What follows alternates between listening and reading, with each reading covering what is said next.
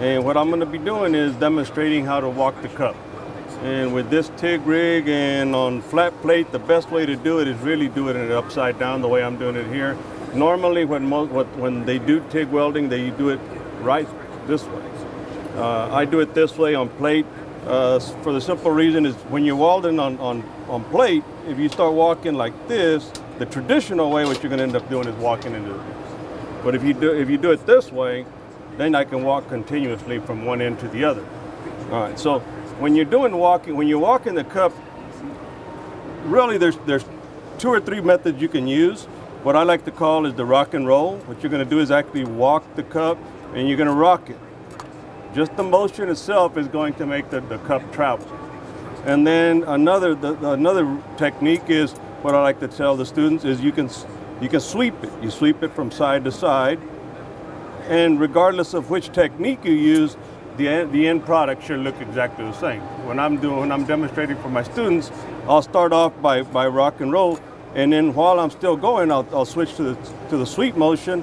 And when I finish, I ask them to look at it, and I say, "Can you tell the difference from the rock and roll or from the sweep?" And you look at the beat, and you can.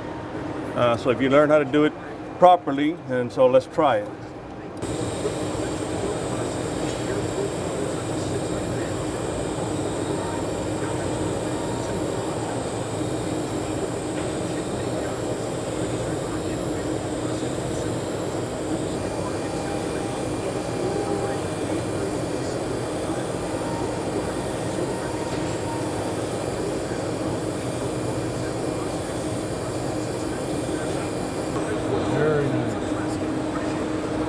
And again, as I stated, in order to make a good looking weld, you really have to have good clean metal.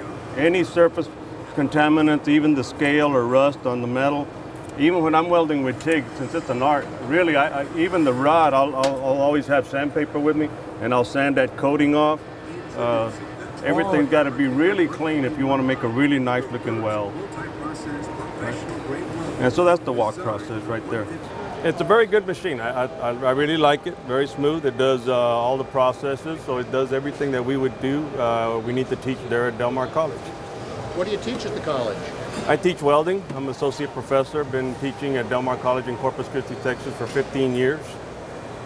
So I know a little bit about machines. I've been in the business for a little over 35 years as a welding inspector, welding supervisor, combo welder, rig welder. So I know a little bit about welding. This machine, in its price range, there's some competitive machines out there that have a lot less features for the same amount of money. What you're getting here is a full-featured machine, AC/DC. It's fully equipped with pulse, got gas purge. You can walk through all of the different settings for your weld currents. Pulse from 0 up to whatever you want for your pulses per second. High, low current. Couple of the nicest things. You can adjust your wave balance for cleaning and penetration. So you can make it so it has more cleaning, less penetration for more power, and vice versa. It has arc frequency adjustment, so you can change the hertz. Raising up the hertz to a higher level constricts the arc down to a nice, tight, shiny point.